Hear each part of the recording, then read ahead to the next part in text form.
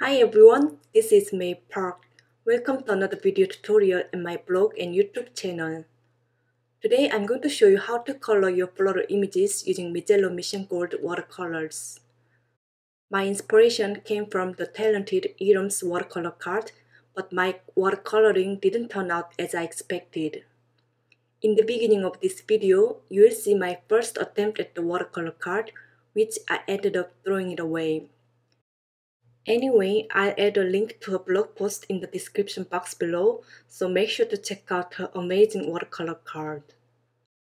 This video is part of Altenew Build a Flower Block Hub celebrating the beauty of a wide variety of flowers. Each Build a Flower stamp set is bundled with its coordinating dies, making it simple for you to start creating right away. Make sure to check out my blog for more details and don't forget to enter a giveaway.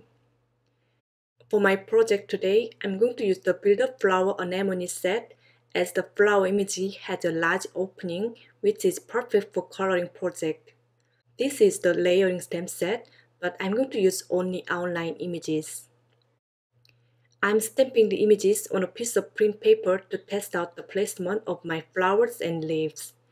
I always have A2 size print papers handy to practice my projects so I don't waste my expensive Linazol white cardstock or watercolor paper. When it comes to watercoloring, my favorite paper is Arches cold pressed watercolor paper. But in this video, I'm going to use Fabriano cold pressed extra white watercolor paper for the first time. I've always wanted to try out this paper since I watched Christian Warner's video tutorial using this paper. I'm going to start by cutting my watercolor paper into 4¼ inches by 5½ inches using Timur's tonic paper trimmer. I'll be using my mini Misty for stamping today. If you don't have this tool, you could use a regular acrylic block or any other stamp positioning tool. I'm going to place my flower stamp on my watercolor paper. Today I'll be doing some no-line watercoloring, but I still want my images to look visible. So here I'm inking up the stamp with Memento Tuxedo black ink and stamp it on the post-it note. Then I'm going to stamp the image on my watercolor panel using second generation stamping so my image doesn't look too intense, but I still can see the outline. You don't have to use a black ink for no-line watercoloring. I see many people use Timur's Distress ink and thick linen instead. I'm going to cut out the image on the post-it note with my scissors, cutting slightly inside of the stamping line. I'm going to layer my mask of the stamped flower on my panel, covering the image completely. Then I'll be stamping my second flower and leaves over my mask, positioning the stamps partially onto the mask. I'm going to continue stamping and masking until I finish creating my own floral arrangement. Once I'm done stamping, I'm going to watercolor my images using Peerless watercolor sheets. This is one of my favorite watercolors as it has such bright and vibrant colors. I have no idea what I was thinking while coloring this piece, but I kept adding layers for some reason and my watercoloring ended up looking like a mess. Since I wasn't happy with my watercoloring, I took a photo of this watercolor piece and sent the photo to my friend Iram to get some advice from her. She suggests me to paint from light to dark as I can always make it darker. She also says she used a very small paintbrush like a number 00, number 0 or number 1 to add details to watercoloring. After a few minutes of some frustration, I decided to start it over as I really wanted to create a watercolor card using the Build a Flower Anemone set to join the Build a Flower block hub. This time, I'm going to stamp my images using Simon Says Stamp Smoke ink. Due to the texture of my watercolor paper, I'm going to stamp my images twice to get a nice and solid outlines. You could heat emboss your images using white embossing powder if you want to get more soft look of your watercolor images in the end. Once my stamping is done, I'm going to remove the mask to reveal the entire images and dry my paper using a heat tool to make sure I don't get my ink smudged while coloring. I'll be taping down my watercolor paper on the chipboard sheet using washi tape.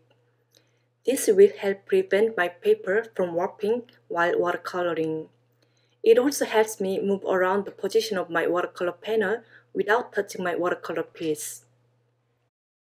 This is my coloring book that I practiced with the other day, and I wanted to create a watercolor look like my practice piece here. I'm going to prepare my clean water on the ice cube tray and paper towel ready on my desk. And I'll be using round paintbrush number 1, number 2, and number 4 and Mijello Machine Gold watercolor set this time. I'm going to paint the petal with clean water first and then paint a color on this later. I'm going to wet my paper as I'll be showing some wet in wet watercolor painting technique. I'm making sure my paper is evenly saturated with water. Then I'm going to mix up some light red and lay down the pigment on my petal for the base layer. It's important to keep the colors clean and bright for the first wash. You can watch the color flows into the moistened area, bleeding towards edges. I'm adding a bit of yellow to my petal to create an interesting spread of strokes. When it comes to color mixing, I prefer to mix the colors on the paper instead of pre-mixing them on a palette. Adding paint to a wet layer of paint on the paper creates a soft and diffused look as the colors mix. This technique is useful for diffusing shapes when you don't want too much detail. It's important to start painting the flowers while the first layer wash is still wet.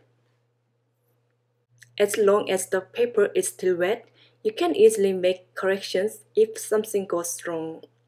Just blot your brush thoroughly and lift the paint back off the paper. You may need to add clean water to the surface before lifting, or you can use paper towel to wipe off the color. After my couple of layers dried, I'm going to create some highlights and details using my number 1 round paintbrush. I'm just adding some thin strokes to my petals. I'm looking at the stamp imagery on the back of my stamp set for the reference to see where the shades and highlights should be. Now I'm going to turn on some music and speed up the process so you can watch me color. I'll be back once I'm done watercoloring.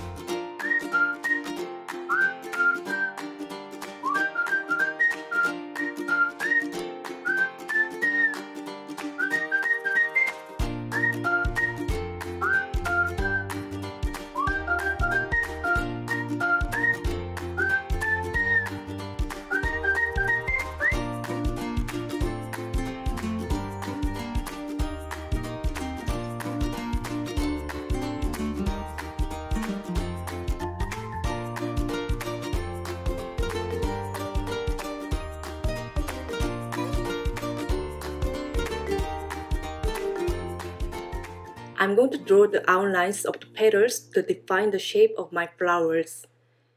You can also create new petals by drawing the outlines from the center of the flowers to the tip. I'll be working my background. I'm adding some watercolor wash with light brown on the background to enhance my flower arrangement. I decided to go even further with adding some ink splatters with green and black watercolor paint to add some interest. I'm drying my watercolor panel between each color as I don't want them to mix together. I'm also going to mix perfect pearl powder with clean water to add some shimmer to my watercolor panel. This splatter watercolor technique is a bit random but can create some very fun results. So I strongly recommend you give it a try if you haven't done it yet.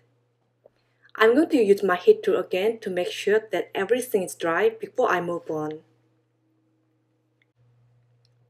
It's now time to open my sentiment. This is my container full of sentiment leftovers. Every time I make a card, I ended up having extra sentiment banners or die cuts. So I've been collecting them for my future projects. Having these sentiment banners is very useful because I can match them on my current project to check which type of sentiments goes well with my project. I'm going to prep a piece of black cardstock with Inka embossing magic powder bag to prevent any stray powder from sticking to unwanted areas.